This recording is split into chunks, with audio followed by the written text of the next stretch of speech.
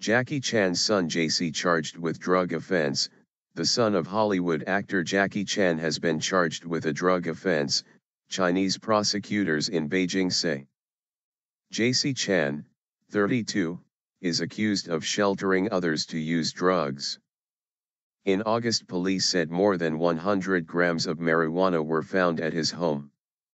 Correspondents say that if convicted, Jaycee Khan could face up to 3 years in jail. In June, Chinese President Xi Jinping called for forceful measures to tackle illegal drug use.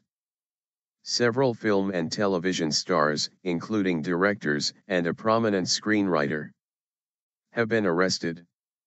In August, Jackie Chan apologized over his son's arrest, saying he felt ashamed and sad. Jackie Chan was named an official Narcotics Control Ambassador by Chinese police in 2009. Jaycee Chan and Taiwanese movie star Kai Ko, 23, were both detained at his Beijing home in August, with police saying they tested positive for marijuana.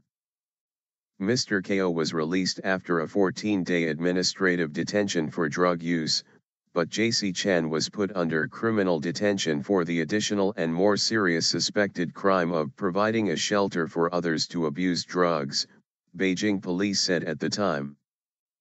Jaycee Chan's management firm M. Stones International apologized on his behalf at the time for the social impact caused and said they would supervise his rehabilitation and help him return to the right path.